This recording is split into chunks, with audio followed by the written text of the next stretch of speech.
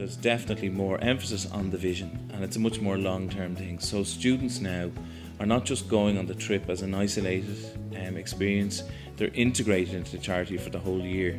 So they're learning about the developing world and they're more committed to it.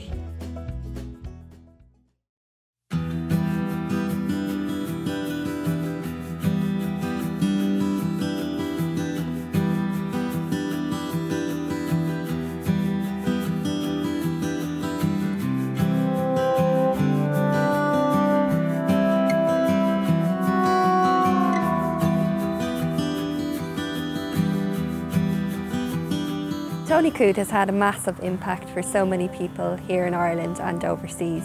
I feel very lucky to have had an opportunity to travel to India with Tony in 2004, along with 32 other volunteers, just when UCDVO was being established as a registered charity. Seeing the impact which Tony has had in so many people's lives has been really inspiring and rewarding, and to be able to have continued some of that work when I took on the role as manager of UCDVO in 2009 when Tony moved on from UCD has been a great privilege. Since UCDVO was established in 2003, there's been over 1,600 volunteer placements to 7 countries around the world. And the impact for the partners, for the volunteers and for the communities has been really transformative.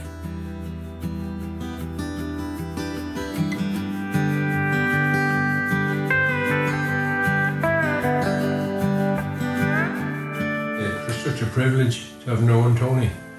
I mean, I could be offering compliments and plaudits all evening, but really it boiled down to the fact that he was, an exceptional person. And a priest, which we tended to forget about quite a lot. But above all, I think I would say Tony was an inspiration. Tony was first and foremost a great friend to me. I first met him in 2001. We were friends, we were colleagues, we went away together the first year of UCDVO, and he's taught me so many lessons, way too many to name in a short video. I'll miss him loads. Thanks, Tony. Dear Tony, hi from New Delhi, India. We will miss you, your smile and your positive attitude.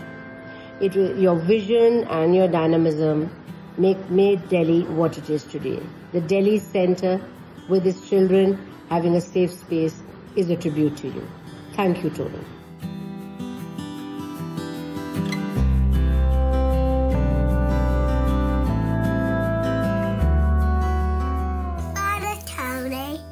My mummy and daddy. My mummy and daddy met up because of UCDVO. Because of UCDVO. Thanks, Tony. Thanks, Tony.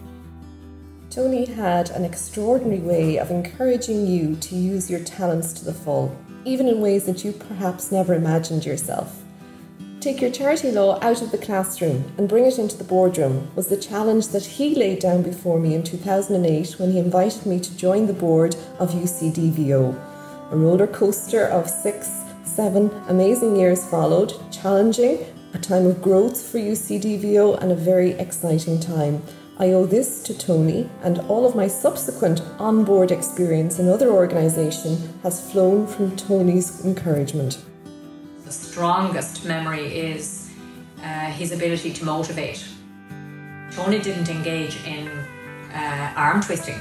He just told you were doing it, basically. I well remember returning from an information lunchtime meeting for staff with regard to possibly project leading in for one of the projects the following summer. And by the time I got back to the office, the word had spread that Roz was going to be leading one of the projects or involved in one of the projects the following summer. I do remember at that meeting expressing great interest.